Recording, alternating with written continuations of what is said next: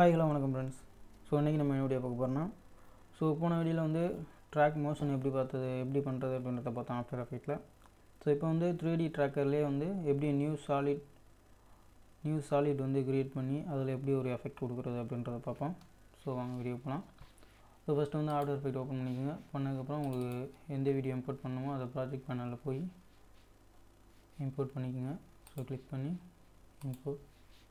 So பண்ணதுக்கப்புறம் அந்த video click பண்ணி கீழே இழுத்திங்கன்னா ஸோ இதில் வச்சிங்கன்னா இந்த மாதிரி கம்போசிஷன் செட் ஆகிடும். செட் ஆனதுக்கப்புறம் ஸோ இதை வந்து நம்ம 3D கேமரா ட்ராக் பண்ண போகிறோம். ட்ராக் கேமரா இருக்குது பார்த்தீங்களா, அதை கிளிக் பண்ணுங்கள். ஸோ பண்ணிங்கன்னா அனலைசிங் பேக்ரவுண்ட் அப்படின்னு வந்து ஸோ ஃப்ரேம் வந்து அனலைஸ் ஆகும். ஸோ அந்த கொடுத்து பார்த்தீங்களா, இது வந்து 222 வரை வரணும்.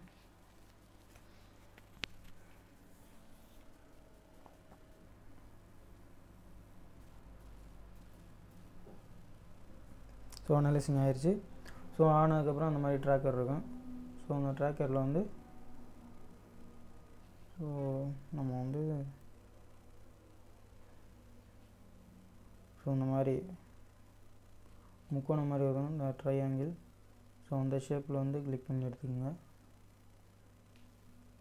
ஜஸ்ட் நாங்கள் கிளிக் பண்ணி ஸோ இதை கிளிக் பண்ணி ரைட் கிளிக் பண்ணுங்கள். பண்ணி create solid and camera. So அதை கொடுத்தீங்கன்னா அந்த மாதிரி ஒரு சாலிட் க்ரியேட் ஆகிரும். ஸோ அதுக்கப்புறம் அந்த சாலிடில் கிளிக் பண்ணி ரைட் கிளிக் பண்ணுங்கள். பண்ணி இந்த ப்ரீ காம்போஸ் ஸோ அதை கிளிக் பண்ணிங்கன்னா இந்த மாதிரி வரும். மறுபடியும் நீங்கள் ஓகே பண்ணிடுங்க. பண்ணதுக்கப்புறம் அந்த ட்ராக் பண்ண அந்த காம்போவை டபுள் கிளிக் பண்ணுங்கள். ஸோ அப்படி ஒரு இந்த மாதிரி வந்துடும் தனியாக. ஸோ இதில் வந்து நீங்கள் அந்த சாலியில் கிளிக் பண்ணி டெலீட் பண்ணிடுங்க. டெலீட் பண்ணதுக்கப்புறம் இப்போ இதில் வந்து நீங்கள் என்ன ஆட் பண்ணுறீங்களோ அதை வந்து இம்போர்ட் பண்ணணும். ஸோ நான் வந்து என்னோடய வந்து ஒரு சேனலோட டைட்டில் ஸோ நான் வந்து ஃபோட்டோஷாப்பில் வந்து எடிட் பண்ணி வச்சுருக்கேன். ஸோ அதை நான் இம்போர்ட் பண்ணுறேன். பண்ணி இதுக்குள்ளே நான் வச்சுட்றேன். ஸோ வச்சுட்டு இது வந்து ஃபுல்லாக இருக்குது பார்த்தீங்களா, அந்த காம்போசிஷன் வந்து செட் ஆகலை. அதுக்காக இதை கிளிக் பண்ணிங்கன்னா ட்ரான்ஸ்ஃபார்ம் அப்படின்னு வரும். அதை கிளிக் பண்ணுங்கள். பண்ணிவிட்டு இந்த ஸ்கேல் இருக்குது பார்த்தீங்களா, அதை வந்து கம்மி பண்ணுங்கள். ஸோ கம்மி பண்ணால் இந்த மாதிரி வரும். ஸோ இதில் ஃபிட் பண்ணிக்கலாம். ஸோ பண்ணதுக்கப்புறம் இப்போது இங்கே ஏற்கனவே நம்ம ஃபஸ்ட்டு காம்போசிஷன் செட்டிங் இருக்குது பார்த்தீங்களா, நம்ம எல்லாம் க்ரியேட் பண்ணுறோம்ல ட்ராக் பண்ணது, அது வந்து இங்கே இருக்குது. ஸோ அதில் கிளிக் பண்ணிங்கன்னா ஸோ நம்ம இங்கே வச்சு நம்ம அந்த ஃபோட்டோ வந்து இங்கே வந்துருச்சு. ஸோ இது வந்ததுக்கப்புறம் இதை வந்து நம்ம செட் பண்ணணும். அதுக்கு இதில் கிளிக் பண்ணுங்கள், ட்ரான்ஸ்ஃபார்மர். ஸோ பண்ணதுக்கப்புறம் நம்ம வந்து பொசிஷனில் கரெக்டாக ரொட்டேஷன் ஓரியன்டேஷன் அதை வந்து நம்ம கரெக்டான ஷேப்புக்கு வச்சுக்கிறது. இது வந்து எக்ஸ் ரொட்டேஷன். ஸோ இதை வந்து திருப்பிக்கலாம் அப்படி. இது ஒய் ரொட்டேஷன். ஸோ இந்த மாதிரி திருப்புறது. ஸோ இப்படி திருப்பி வச்சுக்கலாம். இது இஜெட் ரொட்டேஷன். இந்த மாதிரி இந்த அட்ஜஸ்ட்மெண்ட்டு. இது வந்து ஒப்பாசிட்டி நம்ம வந்து கம்மி பண்ணிக்கலாம், இதை கூட்டி வச்சுக்கோங்க. ஸோ வச்சதுக்கப்புறம் இதை வந்து ஸ்கேல் கொடுத்து நம்ம கொஞ்சம் பெருசாகிக்கணும். அந்த ஸ்கேலு இதை கொடுத்தீங்கன்னா ரைட் சைடு அப்படியே அழுத்துற மாதிரி அப்படி இழுத்திங்கன்னா இது கூட்டி குறைக்கிறதுக்கு வந்து மவுஸில் வந்து லெஃப்ட் சைடு கீ அதை கிளிக் பண்ணிவிட்டு இப்போ ஸ்கேலை வந்து பெருசாகணும்னா ரைட் சைடு அப்படியே அந்த கீயை அழுத்தின அப்படியே அப்படி இழுக்கணும். குறைக்கணும்னா லெஃப்ட் சைடு இழுக்கணும் அந்த மாதிரி. ஸோ அப்படி இழுத்து வச்சுக்கலாம். ரைட் சைடு கொஞ்சம் பெருசாக அப்படி பொசிஷன் வேணால் சேம் பொசிஷன் வந்து மாற்றி அப்படி வச்சுக்கலாம்.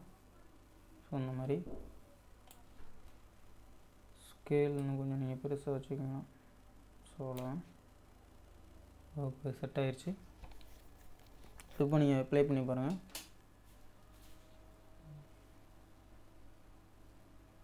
ஜஸ்ட் ரோட்டு ஓரத்தில் ஏதோ ஒரு பெரிய பேனர் வச்ச மாதிரி இருக்குது பாருங்கள், நம்ம ஸ்டூடியோ நேம்.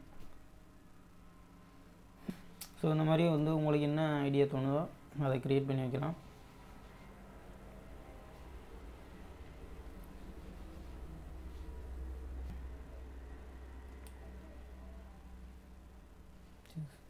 ஸோ இதையும் வந்து நீங்கள் நீட்டாக எடிட் பண்ணி ஸோ அந்த 2 சைடு வந்து கட் அவுட்டுக்கு அந்த கம்பி இருக்கிற மாதிரி.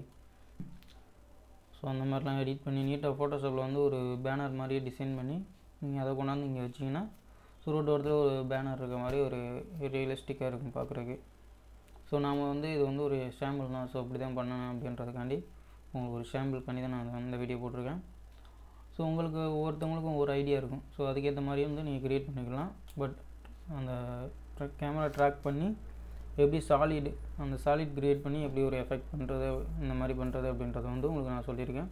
ஸோ உங்கள் திறமைக்கு ஏற்ற மாதிரி நீங்கள் உங்கள் அறிவுக்கு ஏற்ற மாதிரி என்னென்ன தோணுதோ ஸோ அது மாதிரி டிஃப்ரெண்ட்டாக நீங்கள் எடிட் பண்ணி வச்சுக்கலாம். ஸோ அவ்வளோதான் ஃப்ரெண்ட்ஸ், இந்த வீடியோ உங்களுக்கு பிடிச்சிருக்குன்னு நம்புகிறேன். இந்த வீடியோ பிடிச்சிருந்தா மறக்காமல் லைக் பண்ணுங்கள். ஆஃப்டர் எஃபெக்ட்டில் உங்கள் ஃப்ரெண்ட்ஸ் யாராவது இன்ட்ரெஸ்ட்டாக இருந்தால் அவங்களுக்கு இந்த வீடியோ ஷேர் பண்ணுங்கள். ஸோ மறக்காமல் என்னோடய சேனலுக்கு சப்ஸ்கிரைப் பண்ணுங்கள். அப்புறமா பக்கத்தில் இருக்க பெல் பட்டனையும் கிளிக் பண்ணுங்கள். அப்போ தான் நான் எப்போ வீடியோ போட்டாலும் உங்களுக்கு உடனே வரும். ஸோ உங்களிடம் விடைபெறுவது நான் உங்களுக்கு இது பார்த்து ஸ்டுடியோ நன்றி.